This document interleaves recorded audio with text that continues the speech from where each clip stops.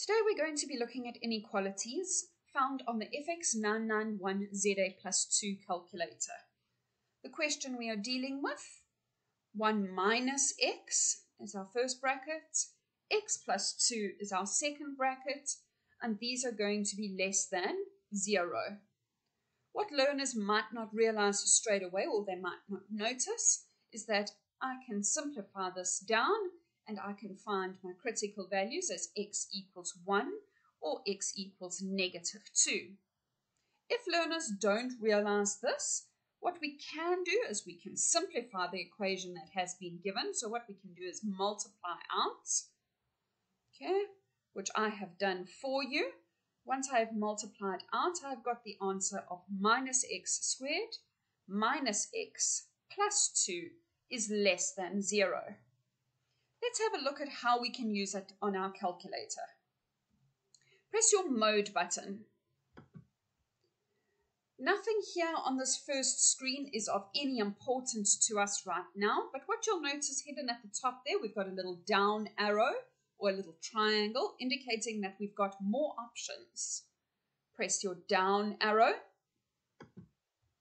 and there we can see option number 2 or mode 2 is our inequalities. Go into option 2. Now you will see that we have got two different options. Option 1 is our quadratic inequalities, and option number 2 is our cubic inequalities. For today's question or example, we are looking at squared, so therefore we are going to deal with option 1, quadratic inequalities. Select option 1.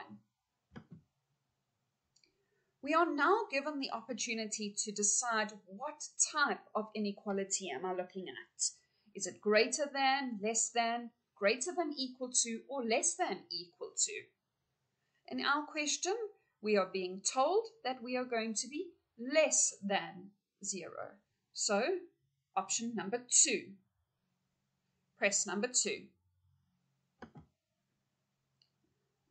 We are given A, B, and C values, and we now need to change these.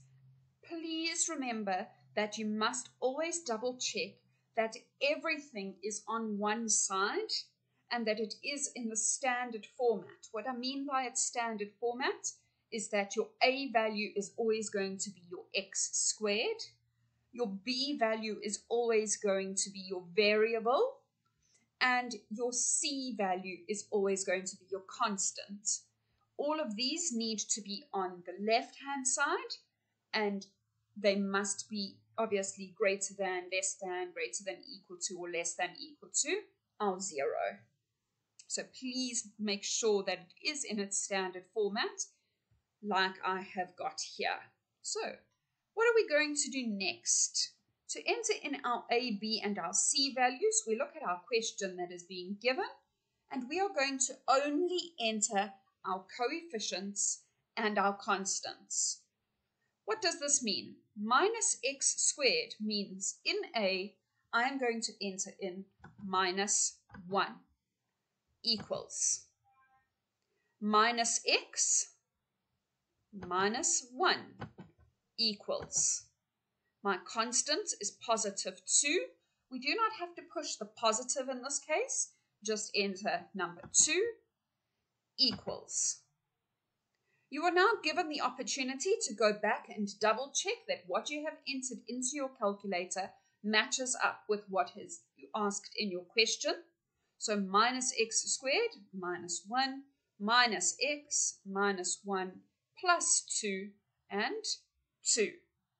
So I'm now happy that my A, my B, and my C values all are correct. I'm going to press equals to continue. What you're going to notice now is you're going to get two separate answers, and how this is going to read: x or minus 2 is greater than x, or x is less than negative 2. And this one here, they seem to flip it around for some reason.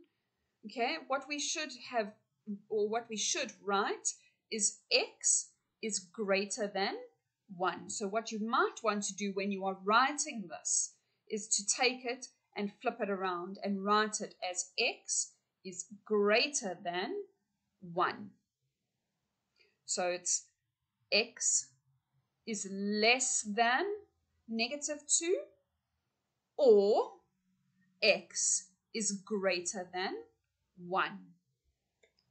Okay, you will also notice that no working out was done in this question. Please remember to always double check your mark allocation and to check that what you have done and input into your calculator is correct.